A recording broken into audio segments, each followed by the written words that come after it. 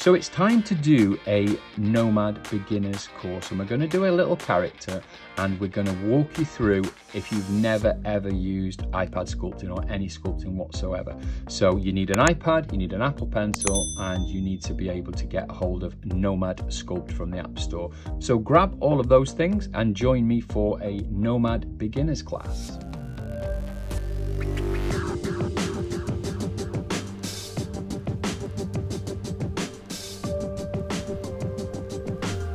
So let's start at the very beginning, and when Nomad opens you're going to get a scene like this with a sphere. So as this is a complete beginners tutorial, I'm going to go really slowly, so I want you to watch either my hands here or the screen up above, and I'm going to go very slowly and point to everything and say what it is I'm pointing to so that you can really follow along. The idea being that you can run this over and over again. This is an iPad 2021 and it's got 16 gigs, so this is the highest end you can get. So I'm going to try and keep it to a level where anyone with a more compromised system or less RAM can use it, so a more basic iPad. This is an Apple Pencil, a Gen 2 Apple Pencil with a rubber tip, and you can get them for a few quid on Amazon, and it stops you making any noise when you tap in.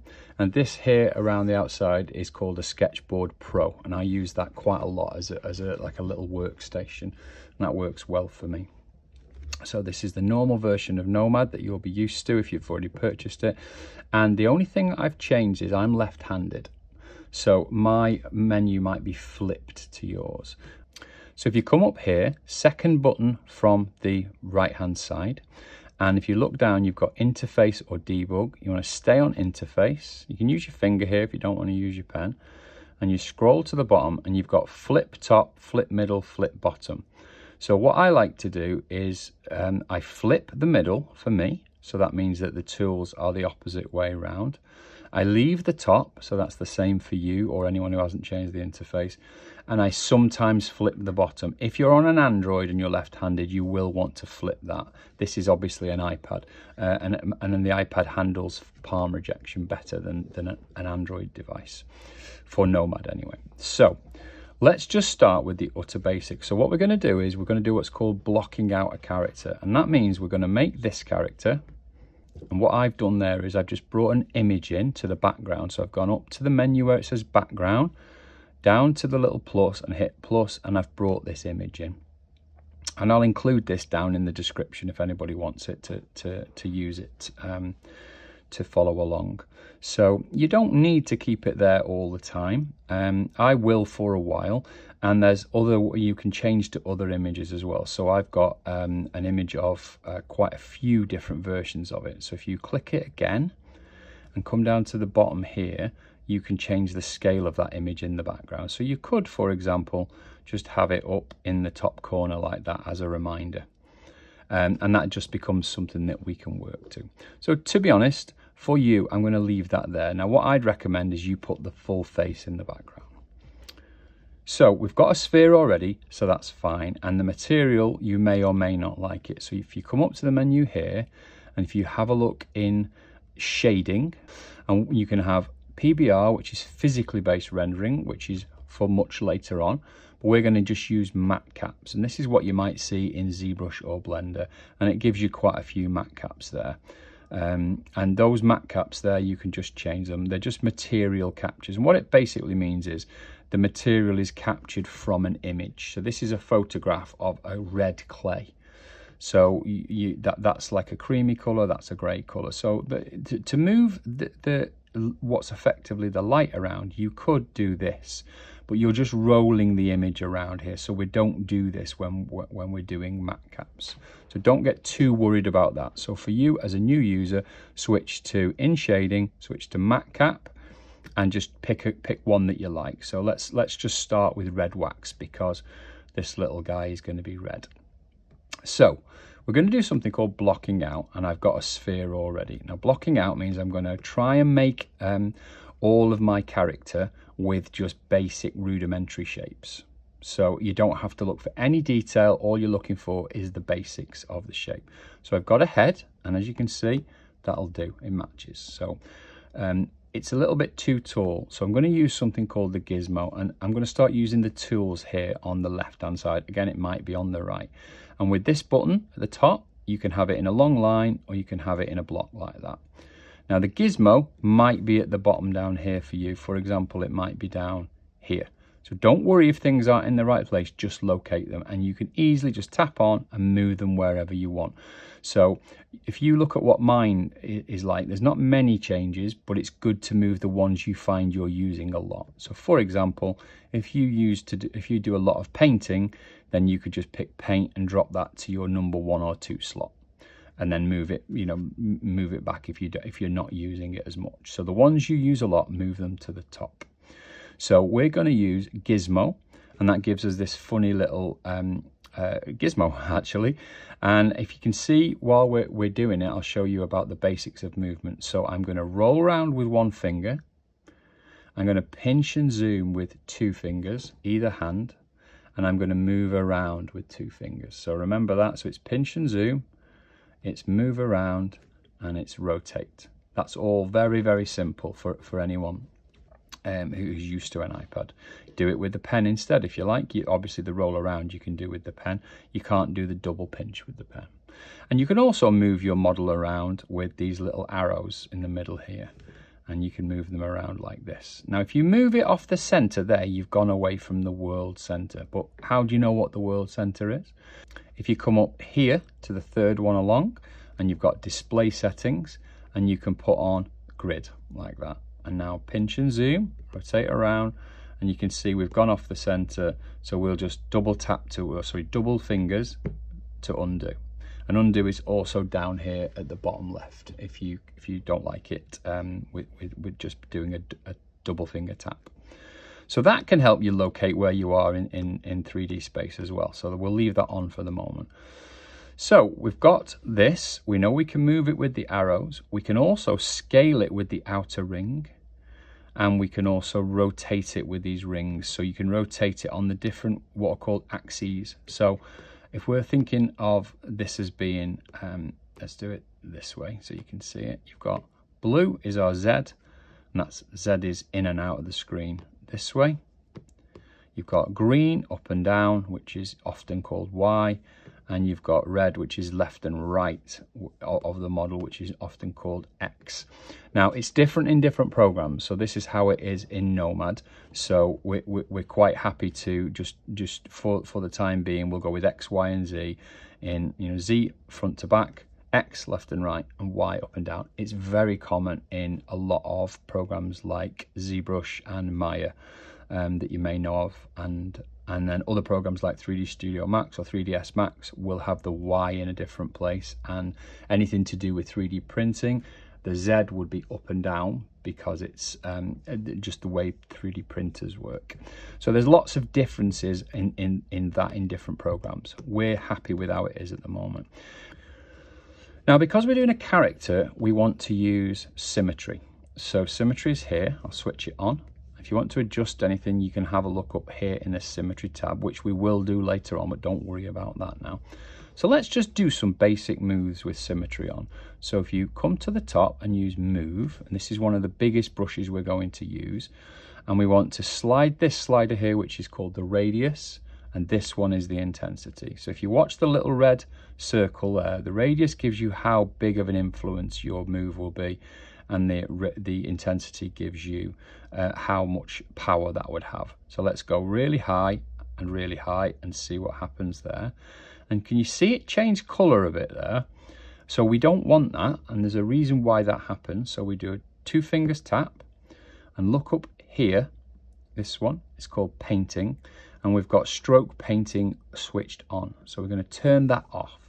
What it was trying to do was paint as well as move, and we don't want that. So once that's off, come back, large radius, and you can see there we can move it around. 2 fingers to undo. Let's turn the intensity right down and now try and move, and you can see that the move is much more subtle. So if you want to be doing careful, slow, considered moves, then turn your intensity right down and you won't make such dramatic sweeping moves like that. So what I'm doing now is I'm just going to shape the head a little bit. So he's wider and he's you can see what I mean. If you just do this and put him over there, we're matching that one at the moment. So he's wider and a bit more square. And the front, pull that out a little bit, because a face is actually always quite rounded. A face around the front there is like a cylinder. It's not flat, and that will really show later on that if you don't do that. I'm just moving around with those two fingers, pinching and zoom, and just with move, I'm shaping that head. So I'm blocking out the shape that I want. So that looks good. And you can also, smaller brush, where you think the eyes are going to go, just come to the side like this and just pull them back in a little bit. We're not making the eyes yet, we're just giving the skull the shape of where the eyes are going to go. And a little bit tighter towards the nose, and that's where the nose will be. And we can also pull out the cheeks a little bit. So take your time with this bit. Don't worry if it doesn't look like the reference. We're not bothered about that at this stage. All we're bothered about is these basic tools and learning how to do this. So you've got places for the eyes, and you've got places for the cheeks and the chin. So that's all good. From the side here now, can you see how flat his mouth is? So what we probably want to do is pull that mouth out as well. So it gives him almost like a little bit of a snout. Whoops, made a mistake there. So remember, 2 fingers tap. So that's good enough now. That's more than enough for his basic skull. So we're going to add another model now. So we're going to go up to the top here, and we're going to go in the scene, we're going to add a sphere. And even though you can't see it, there is a sphere inside. Remember to move, and there's the sphere. So we're going to use the outer ring, shrink it down, and move that as his little nose. And we'll just pop that somewhere like that, because we know roughly where that's going to go. So don't get too worried about having anything accurate yet. It's just having one of everything at this point. Now, what does help you, and what can help, is if you have the eyes in place. So let's make another eye. So another sphere. So before we do that, if you look in the scene menu, we've now got sphere and sphere, and that's not going to be helpful. So we want to go tap on the little pen icon, and we'll change this one to eye or eyes. Sorry, I've got it wrong. Change that to nose. And this one, the top one, we're going to change that to head. What that means is in this stack here, you can see what it is you're working on quite a lot. And do you see how it disappears as I click off here? If you don't want that to happen, if you want to keep any menu open, just hit this little icon here, this little pin, and that will keep it open while you're working on it, because sometimes you want to work on lots of these models. So we've got a head, a nose, and let's make another sphere. So let's bring that one out like this, and this one's going to be our eye. So we scale that right down. We're going to move it, remember using the arrows, move it into place. We only want one of them, and roughly move it into place like that. So our eye is in place, and now we need 2 eyes. So we're now going to mirror him across. So come up to symmetry. It's not yet validated, which means we're not able to sculpt on it yet. We'll go validate. So we've got it validated. And you want symmetry enabled. We want to go to world center, and you want to flip the left to the right, like so. What that's done is it's taken this one across this, see this center line in the middle, or basically the center of the world, and it's flipped it across. And now you've got 2 eyes. So they're the eyeballs done. And what you can notice here is the eyes are just one piece together. If I put wireframe on here at the bottom, click wire, you can see that these 2 are basically one model. Turn that wireframe off. So we've got eyes, nose. We don't need a mouth at this stage because we're going to sculpt that on. But what we do need now are some ears. And there's lots of different ways to do this, but I'll show you a very simple one. So we want to hit under scene, hit cylinder. We want to come round to the side. We want to move that up so we can see what we're doing. We want to scale that down like so. Like so. So it's a flat cylinder. Validate it so we can now sculpt on it. Rotate it with just this red line. If you want to do that numerically, it's in here. So you could rotate it on the red here by 90 degrees, but it doesn't matter here. We're just going to do it by hand. We're going to move him down, move him across, and then scale him up like so. And then what we can do from there, we can go back to our move tool and we can move it around. So we can go, we've got this proper little Yoda looking ear like so, little Magwai or Gremlin looking ear that's quite popular on this sort of character. And then all I'm doing is just pulling it around to get it to look like the reference. And we're going to shape it properly in a minute, so don't worry about that. If you think it's too blocky, even at this stage, you can use another tool we haven't touched yet called the flatten. And that's here. And what flatten will do, if you keep a small brush and just wherever you want to knock off those rounded edges, if you use flatten, you'll see that it literally flattens that nice edge there. And if you want to make it even better, hold smooth here and run that along the surface, and that will smooth the surface down. So these are all good tools to use. So flatten and smooth. Watch, flatten and smooth. And this is the essence of digital sculpting. These tools are in every program. So if you learn it here, you're going to be able to do it in Blender, you're going to be able to do it in ZBrush to some degree. ZBrush is the harder one to learn out of all of them. And we're just moving that ear around. Just think about the ear that you've got up here and think of that shape. So that will do for now. So we've got head, eyes, ear, nose. So do we need to name it? I think we do. So the cylinder, so this sphere, if you remember, was the eyes. I am notoriously bad for not naming things, so I'm going to really try hard in this tutorial. Ears, to name it for you. Okay, so we've got one ear. How do we get another ear? Symmetry at the top. It's enabled. World center. Want the left to the right. Say yes, and there you go. So now we've got everything all together. But what we want to do is we want to join certain parts here. So I'm going to move the eyes to the top by grabbing the cross and dragging. That moves it up to the top. And now I've got head, nose, and ears. And this next bit is one of the most important lessons that you're going to get when you're learning Nomad. So let's put wireframe on. These models are separate. This one, and the eyes, obviously, and the nose are all separate models. We're going to convert them to one model. Now, at the minute, this ear goes inside this head, this nose goes inside this head, this ear goes inside this head. We don't want that. We want to merge them into one watertight object. So how do we do that? So you have to select all the ones you want to merge. So you have to be on it. So if I was on the eyes now, it wouldn't work.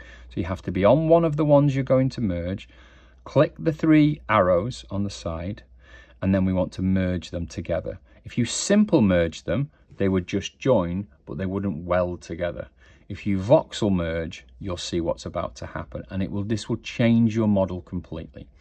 So this number here, the resolution, is going to be what really makes a difference. So if I just use the number that's in there now, let's just hit it and see what happens. So I'll hit voxel merge, and you can see what's happened. So it's merged the models together.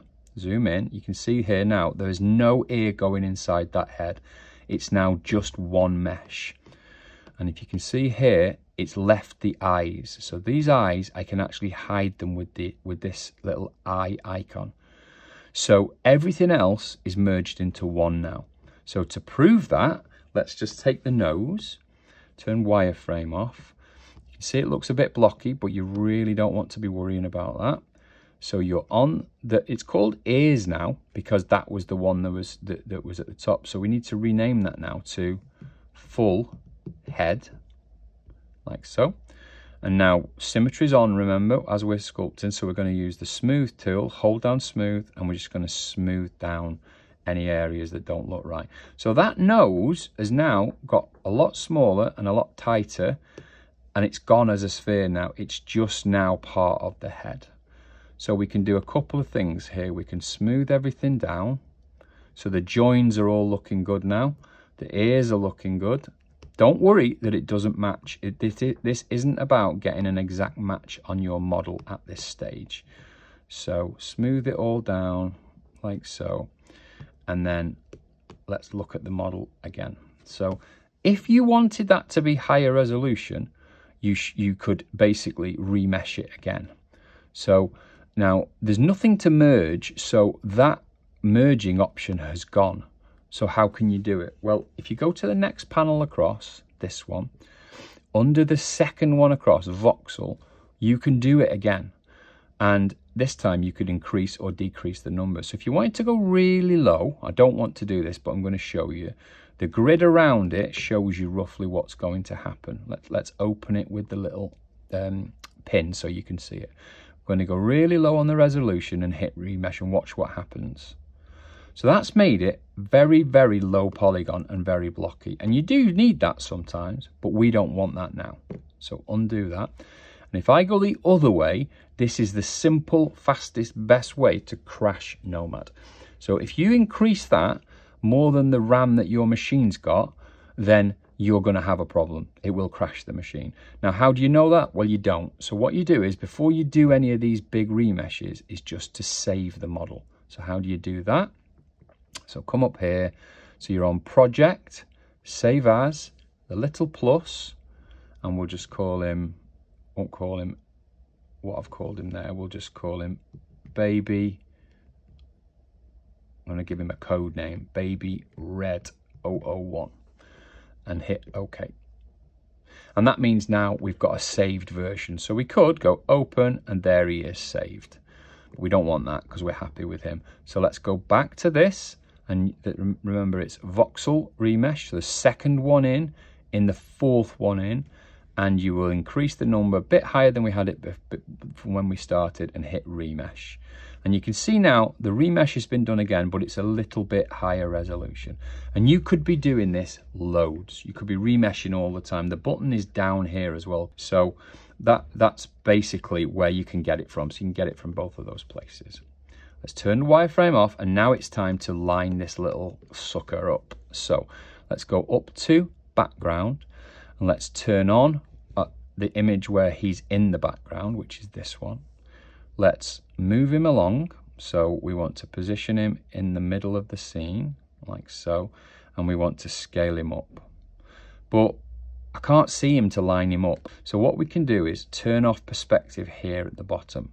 If you can't see that, so you want to come up here, go to the second one in, and go to Add Shortcuts Bottom. And if you don't have it here at the bottom, you can add it from here, and it will appear as a shortcut menu here. So you could turn all these off, and they all disappear from this menu at the bottom. Well, we don't want to do that. We want everything switched on. So if it happens to be missing, just get it back from there.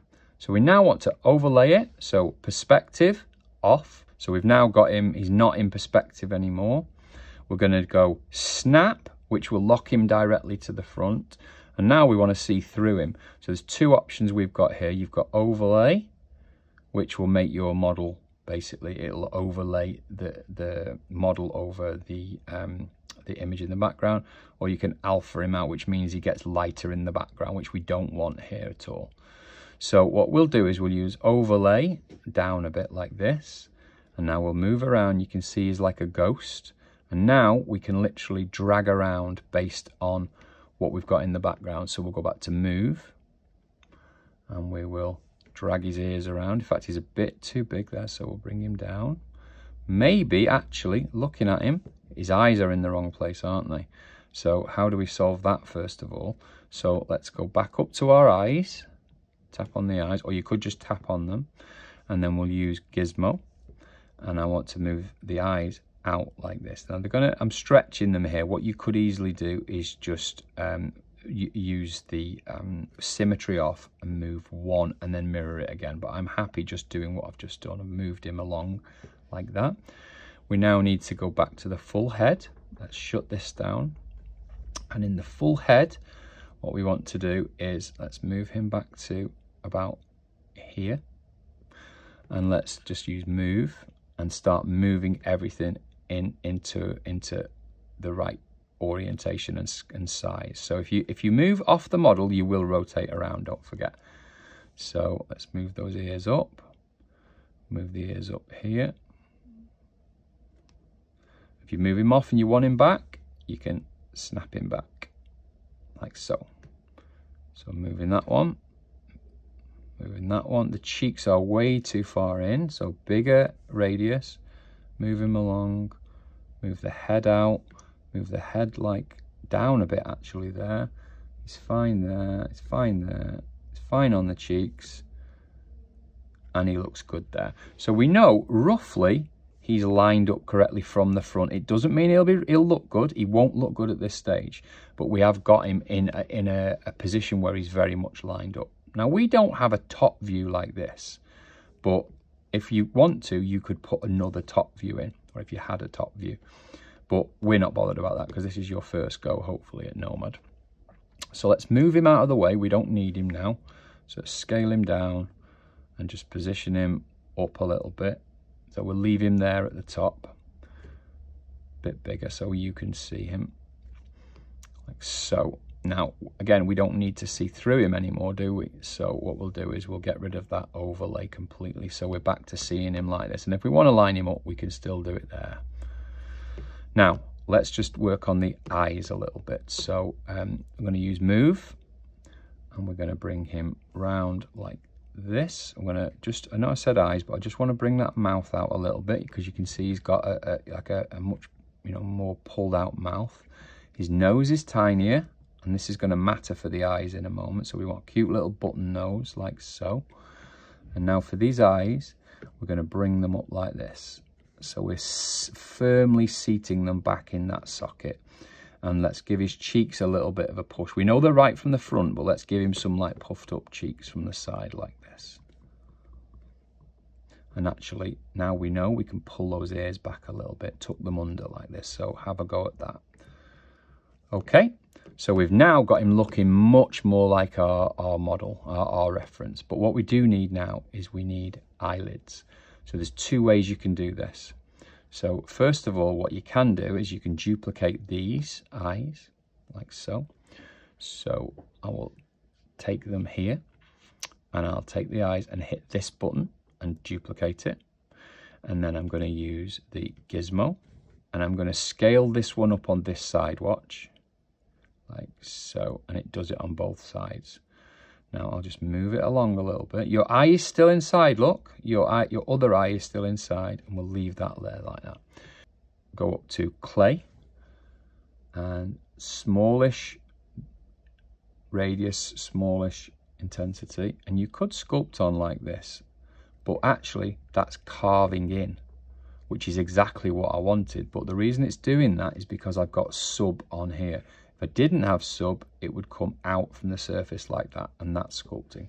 So there's one thing wrong there. One, we don't want it to be sculpting on, we want to sculpt in. So we'll go back to sub, and also we want it on both sides, so symmetry has to be on. And what we're going to actually do is sculpt here, and watch what happens if I keep sculpting. Remember what was underneath? So we had another eye underneath. We had our other eyeballs underneath. I'm going to hold down smooth and smooth the work that I've done, and then do it again. I'm going to sculpt here. I'm going to sculpt that in, and it's not affecting the eye underneath. It's just basically pushing in the area around the where I want the eye to be popping through, and it's instantly giving us these, effectively giving us eyelids. So we now do smooth again, and now we're almost at a position where it looks like our character straight away. So this is the simple, easiest way to do these eyelids.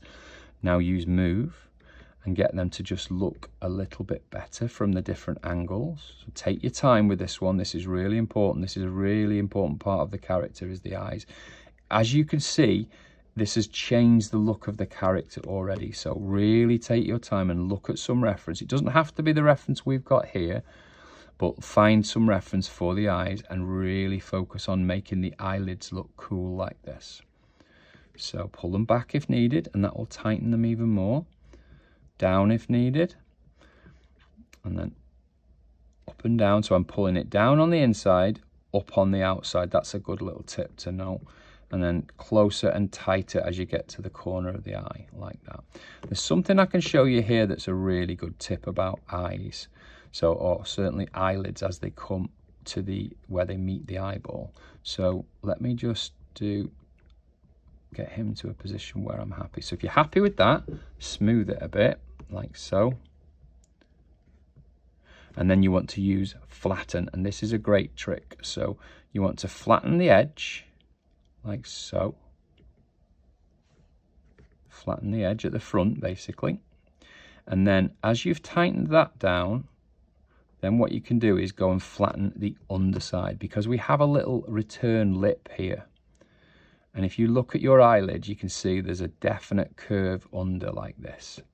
So you've flattened it at the front and flattened it from the top. And that will definitely improve the look of your eyes, like so.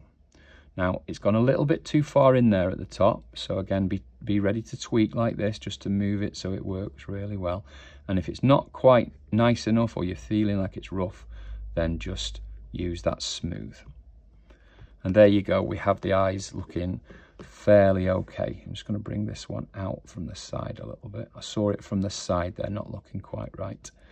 So we'll just bring that one back a bit there. And from underneath, like so. There we go. Now, we need to join those eyelids, and you already know how to do this. So you've got, how do I know what I'm actually on, first of all? Because I'm on the head, I'm on the eyes, and I can't tell. So a good trick is to go up here and put outline on. And you can see there with outline, you can have any colour you want in outline. So if you scroll down and change this to white, this will outline whatever you're selected on. So I can see now that you think it might be eyeballs, but that's actually the eyelids, because we've still got stuff inside. So we want to select two things, don't we? So we want to select the head. Let's open it up here at the top. We want to select the head and those new eyes that we made. What we don't want is the eyes inside. So we could actually hide them with those eyes like that. And these two that are together, we can voxel merge them together. So I'll stay around 400. So that's okay for most machines. And we'll voxel merge those together. Now look what you've got. You've got one piece that's completely meshed together. And that, if you can nail that, that is one of the most important lessons that I'll teach you today. So I'm just going to now smooth it. So before I do that, with sub, I'm going to push the area inside right in.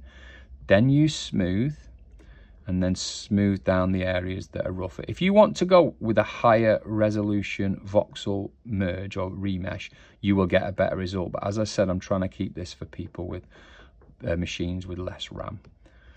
And that, if you turn your eye back on, gives us our head, our eyes, and our nose. And there's one little thing we'll do in this lesson before we go to leave it for this first lesson.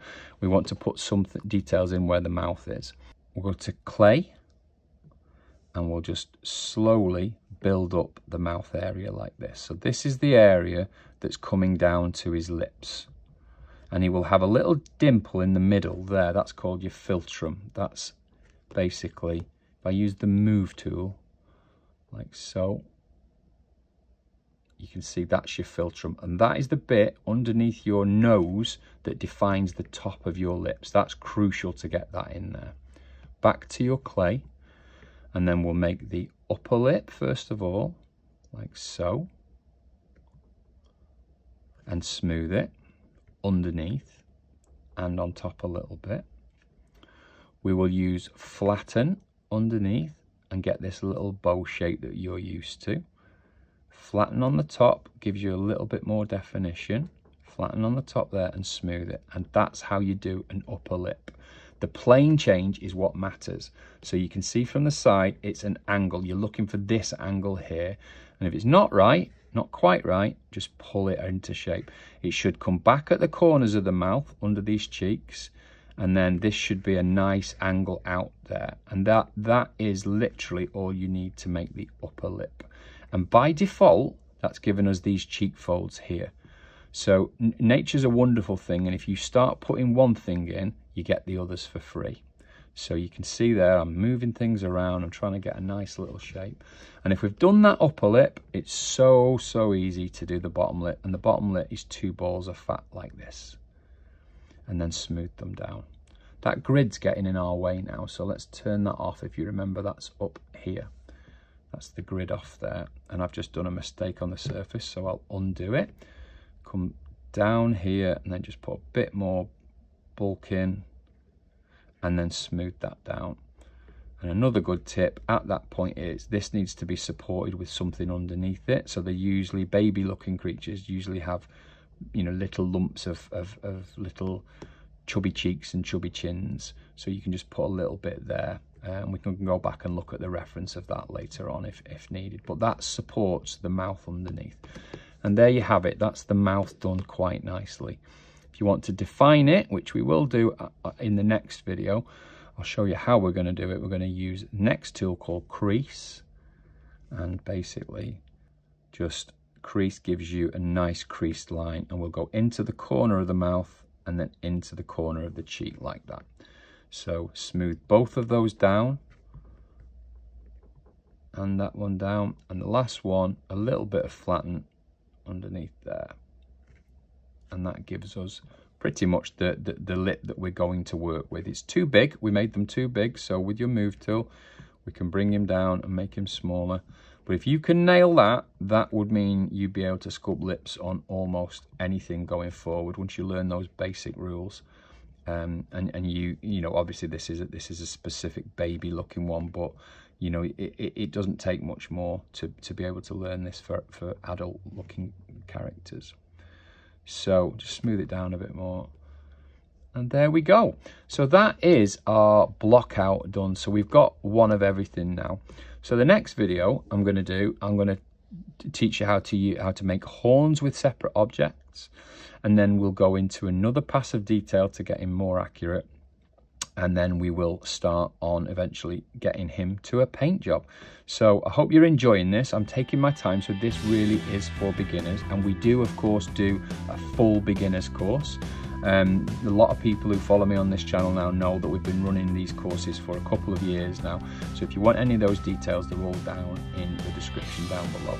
But I hope you join me for the next one when we'll continue all of these uber basics of using Nomad Sculpt. I hope you're enjoying these videos, and if you are, please consider giving us a thumbs up, because it does help us to get in front of other people who like this kind of content. And if you're giving us a thumbs up, then please subscribe to the channel and we'll let you know when we drop new content, which is usually every week. Have a great week, everybody.